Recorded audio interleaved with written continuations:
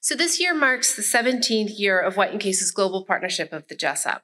As global partner, we're always looking for ways to celebrate and promote the competition and the students who participate.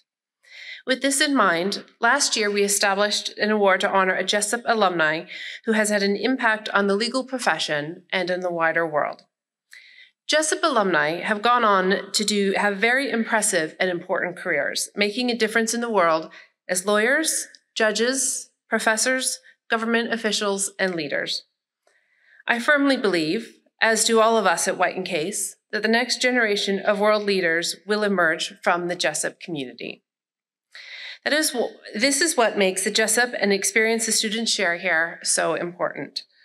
Our hope is that this award will remind you of who are participating today, just how distinguished the members of the alumni community are, and inspire you to do great things.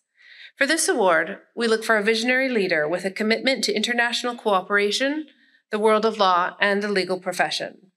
And this year, I am delighted to announce that the recipient of the award is Judge Florence Mumba.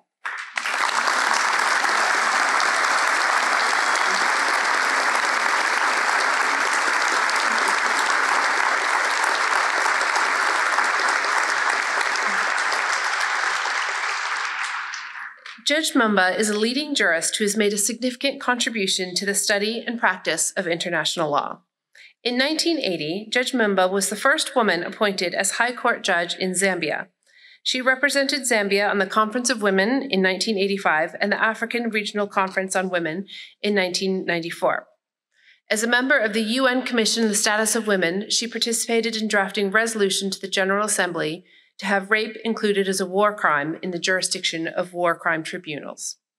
When Judge Mumba served on the International Commission of Jurists, she participated in drafting the Protocol on African Charter on Human and People's Rights on the establishment of the African Court of Justice in 1995. And in 1997, she was elected judge of the International Criminal Tribunal for the former Yugoslavia, serving as vice president from 1999 to 2001. And from 2003 to 2005, she served as the Appeals Chamber of the International Criminal Tribunal for the former Yugoslavia and the International Criminal Tribunal for Rwanda. Judge Mumba currently serves as a full-time judge at the Supreme Court Chamber of the Extraordinary Chambers of the Courts of Cambodia. The ECCC was established to try senior leaders of the Khmer Rouge for alleged violations of international law and serious crimes perpetrated during the Cambodian genocide. Throughout her career, Judge Mumba has fought to improve the law and use it to change the world for better. And I hope you are inspired to bring a similar desire and compassion to your careers. I am deeply honored and humbled to present the White & Case Distinguished Jessup Alumni Award to Judge Florence Mumba. And now, very pleased to hear some words from her herself.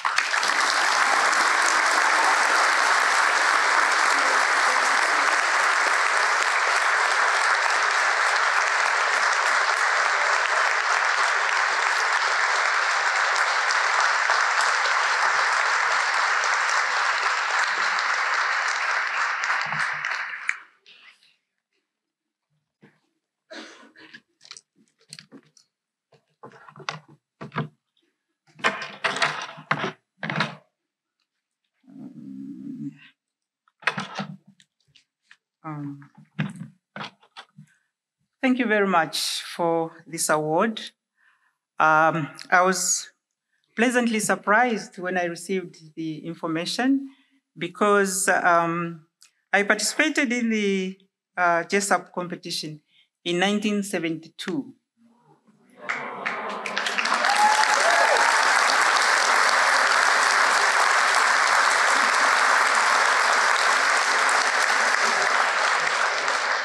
The University of Zambia Law School decided to participate in this competition. I was then in my final year as a law student. We were of the view that the competition was promising, and our lecturers felt that the competition struck a chord on the development of international law, and they were hopeful that the Jessup competition, international law competition, would progress and grow over the years as it has now done.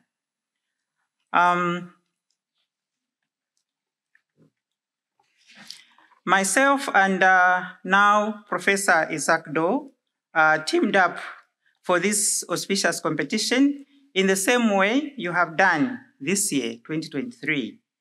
We were pioneers in that respect, but we deeply believed that the future of the Jessup International Moot Competition struck a chord, as I have said, in the development of international law. And we were right, because when you look at the tremendous progress that has been done over the years, that has been achieved over the years up to this year, 2023, is so huge. So many countries have come on board, so many law schools have come on board, and I must say it's quite a stiff competition. It really calls for the best brains, the best students. So in that way, we are grateful to the organizers of this auspicious competition, because it is developing our international lawyers, our future judges, our future counsel before the International Court of Justice, which we respect so much. You are participating in the world's largest moot court competition. Therefore, consider this: your presence in this place right now is a setup for greater achievements in your careers. The scope of international law is continuously expanding. The International Court of Justice continues to be lauded by its far-reaching judgments and opinions, fostering the importance of peaceful resolution of disputes between states, resolutions which affect the citizenry in the states in different ways. For counsel appearing before the International Court of Justice, it is a rewarding experience in that they contribute to the acceptance of universal values, which are now seeping through global populations as we tackle human rights, financial stability, and coexistence in all the regions of the world.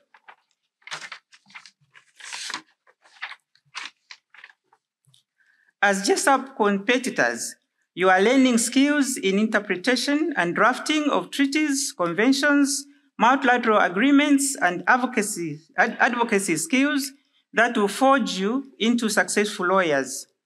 The complex Jessup World Competition provides a forum for skillful training and drives students towards excellence as they judge. When I'm sitting as a judge, I enjoy adjudicating cases in which the parties are well prepared, daringly skilled, and precise in their knowledge of the law, and they are logical in thought and word.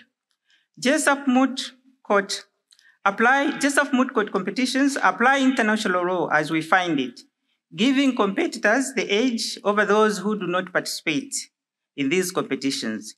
Indeed, these are trials for both lawyers and judges. More importantly, as legal practitioners in training, I urge you to believe in yourself, your abilities, and maintain a drive for the will to earn you a deserved place in the legal fraternity. Worldwide, you must therefore always be careful about the substance of your work, always aspire to inspire others, and properly conduct yourselves, engage with rigor, and have a deep understanding of international law. Integrity, ethics, mutual respect for your colleagues and others, and a strong sense of duty will help sustain you. You will be filled with desire and dedication to impact the world, winning the cause of justice and upholding the rule of law. The question which is before you now is this: are you going to be an asset or a liability in our profession? The answer lies in your daily commitment and obligations, whether in interacting in a wider sphere or in your home countries, assisting state governments in positioning themselves as drivers of peace and human development towards positive neighborliness as humanity forges ahead. I wish you all success. Thank you for listening.